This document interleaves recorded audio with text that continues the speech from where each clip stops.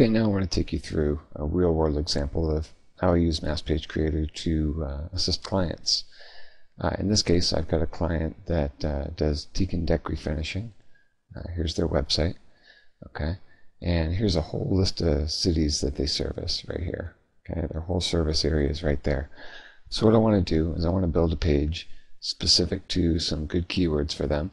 One page for each one of these cities, completely optimized. Okay.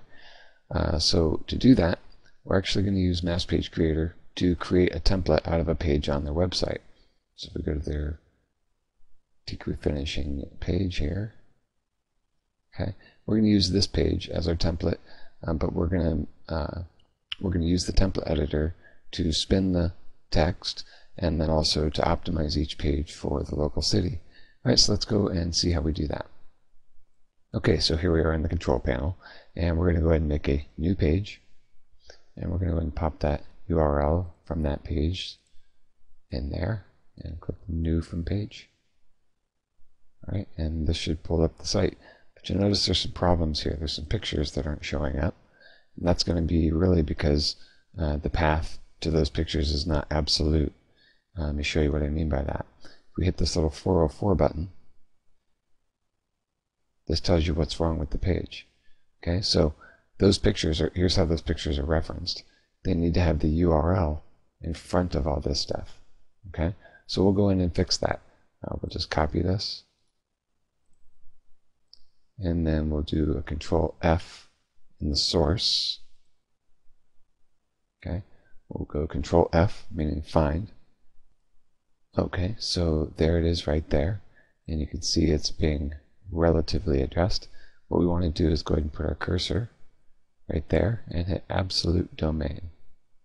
Okay, and so what that did was it put in the whole HTTP, the domain.com, and all that stuff before that. Okay, now it's referenced absolutely. So now when we go back to the preview here, you can see the picture showing up. Okay, let's do the same to this picture. Let's go back into the source and do a 404. Okay, the other picture that was having a problem is this one. Okay, so let's go find that. I'll do a Control F. Okay, there it is, right there. Put our cursor right there at the beginning and hit absolute domain. There we go. It puts our HTTP and all that in, and we're good. Let's go back and look. All right. And now both pictures are showing. Okay, so now I want to go through and further optimize this page. Being that this is sort of a landing page, I'm going to go ahead and remove all of this stuff in here, all of this header navigation. I'm just going to go ahead and select those and just take them out. Okay, I've got rid of all those. Okay, so I've got all that out of there. All right, so now I'm going to go through and spin all this content, and we'll take a look at see what that looks like. Okay, so I've gone through and spun my content, and you can see here I've got my opening spin indication there, and then all of my spun content here is in spin text format. Okay, so I went through and did all that for my whole article here on the page, and now I'm pretty much ready to build some pages. So let's go ahead and finish this. We'll save this as teakrefinishing.php. And return to the control panel. Right click Add Pages, and we'll use that template file we just created, and in this case we're going to save that output as index.php.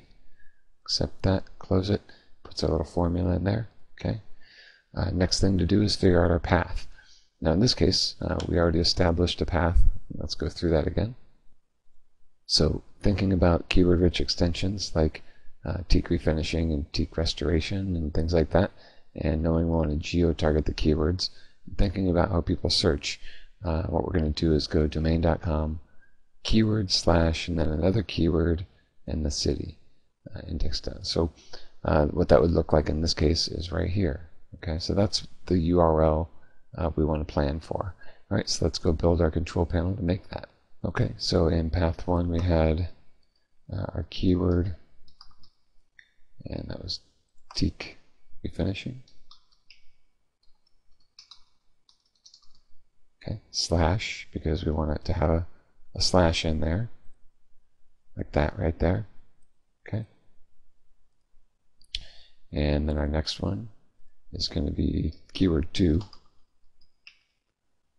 Okay, and that one's going to be teak restoration in, and then our next one is actually going to be our list of cities.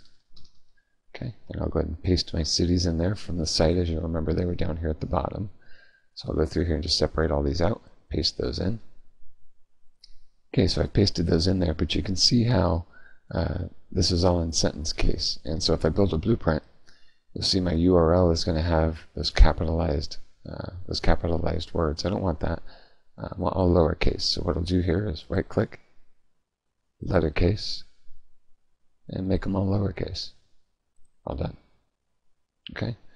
Now down here in my variables, the one I want to use on the pages is city. And in this case, I'm going to use a formula because I want to use the city that's in the path in the page. And to do that, I'll create a formula. Which to path replaces the variable for city. And we're done. All right, let's build a blueprint.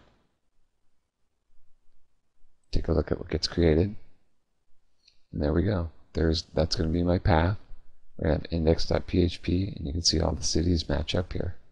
Okay, so let's build the pages.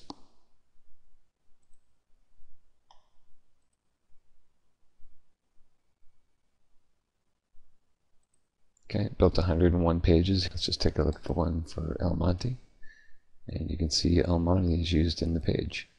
Okay, in multiple locations, anywhere I put that variable to be used, all the way in including the metadata for the file, is all optimized for El Monte. Okay, let's go back and look at another one. Okay, Glendale. There's the one for Glendale. Okay, and you can see as you read through this content, it's all been spun to be unique. Okay, let's take a look at another one, Inglewood. Okay, so you can see what I've done. I've created pages with unique content, 101 of them, all in the span of just a few minutes. It probably took longer to explain than it would take to actually build these. Okay, all right, so a couple things I want to point out in the control panel when I did this. One was that I could toggle the letter case. Okay, I could make all these lowercase, or I could make them all uppercase. Okay, so that's one feature you might not have known about.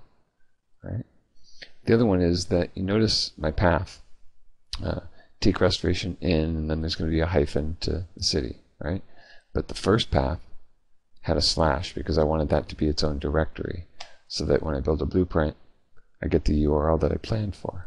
Right, keyword there, slash, and then teak restoration in, and then the city. Okay. All right. So that's a real example of how I've used Mass Page Creator for clients to build hundreds of fully optimized pages. Now I could go back to this client's site, and I could go back to his deck refinishing, deck restoration page, and I could do the same thing for deck refinishing and deck restoration, and geo-target those and build another 100 pages for those.